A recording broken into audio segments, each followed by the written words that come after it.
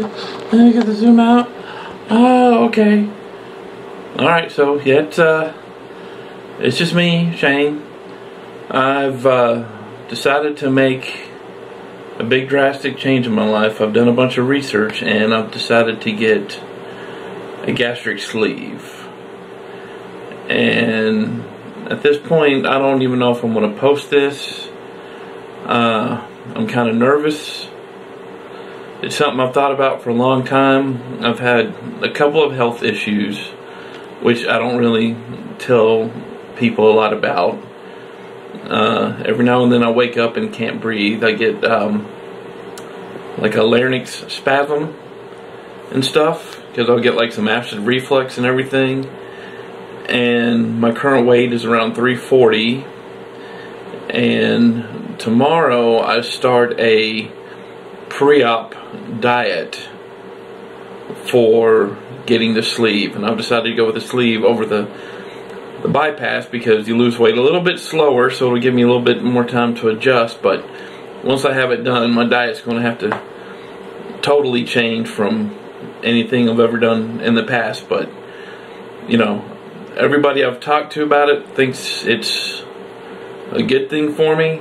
I went to my primary physician, I talked to them about it, and they thought it would put years on my life. You know, if they'd have said, I don't know, you're not quite in the right, I mean, you're heavy, but I don't think you're that heavy, I'd have really thought twice about even doing it. But since they were like, oh yeah, you definitely should probably do it, then I was like, well, if I'm that out of shape, then yeah, I guess I should. And I mean, I'm not going on this lighthearted. I've done my research and all that kind of stuff. And the other thing about it is I'm actually having it done in Mexico, which I know a lot of people are like, oh, Mexico and everything. Well, you know what? It's 17 grand to do it here in the United States, because even though it's better for people, health insurance doesn't want to cover it.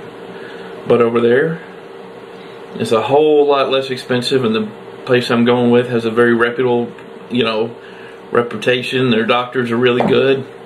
I've done my research, so I guess here's to the start and seeing how it goes. And like I said, I weighed today and I was, you know, well, my weight's always up and down, 340, 338.5, something like that. But you know, I'm about to do a 2-week pre-op diet, so we'll see how much I can get down in the next 2 weeks before I actually head out and go have it done. So I'll keep making videos, and maybe one day I'll post this, and maybe it'll be a inspiration to other people that might think about having it done. And if not, I'll at least have it for my own records. Peace. Alright, so I've started the pre-op diet, a bunch of protein shakes. It's going to be a little tough, but I can eat a lot of greens, protein shakes, some lean meat, like 4 ounces. So going into the second day, first day was really tough. This day's still tough, but I'm hoping by let's see, what's today? Today's Wednesday, so I hope by Saturday I'm really getting used to it. 2 weeks till I go. So I'll take when I step on the scale later, I'll actually put down my weight, but pretty much my starting weight's 340. Back a couple months ago, I was up to 348. I was able to knock it down, but I've been fluxing between 335, 340 since then. So I'm pretty much saying my starting weight is 340, but it's not just about that. It's going to be just losing this whole front that I have here. I'll show you what I'm working with here. So just hold on. All right, so you see, I get to see the side. I do not like the side view here, so I'm hoping, you know, just kind of slim this right through here, so I at least am a straight shape versus a curvy fella. So anyways, so like I said, I don't know if I'll ever post this, but I want to do it to be able to look back on anyways, so I can say at least I tried. So, oh, hold on. Yep, and there's Bella. There's Miss Bella. She always wants to see what I'm up to. Yeah. Well, now there's some other folks around, so she's looking what they're up to. So, anyways, later.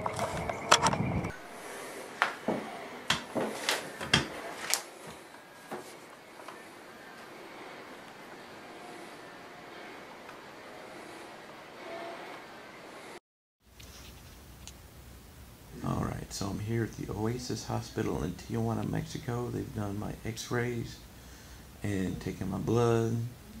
I'm in the hospital gown, so I'm just waiting on the next steps there. So hopefully everything will go pretty good. So fingers crossed. Alright.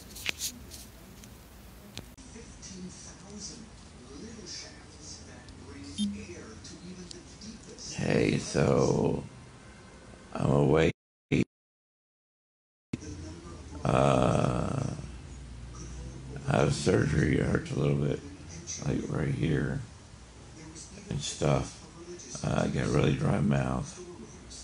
But I just want to let you know, everybody, I'm out and recovering. But my phone's at like 12%. When I get to feeling a little better, I'll charge it in and whatnot. But for now, I'm doing okay. Just like I said, it hurts a little bit right here. I think it's probably gas. And, yeah, probably that. And just real dry mouth. But I made it through okay. So I'll talk to y'all later when I can. I hope everybody's doing good and love you all. Okay. Bye-bye.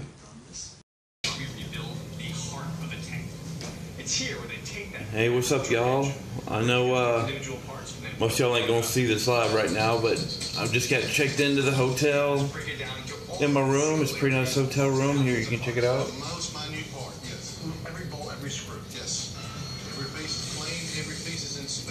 So checked into the hotel. Everything appears to be going pretty good.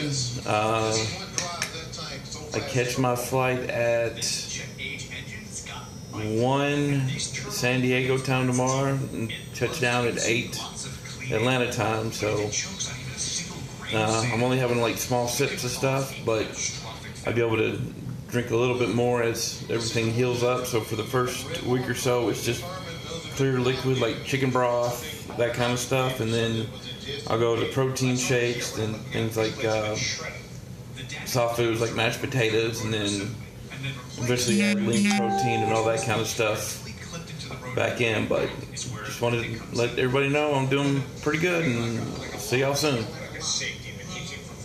Alright, just a quick live video letting y'all know I'm back in Atlanta, looking like I'm about to rob a train, but back in Atlanta waiting for Clay James to pick me up, because he was nice enough to decide to pick me up from the airport, which I really appreciate. So just I'm back, made it safe and sound. Talk to you later. Bye.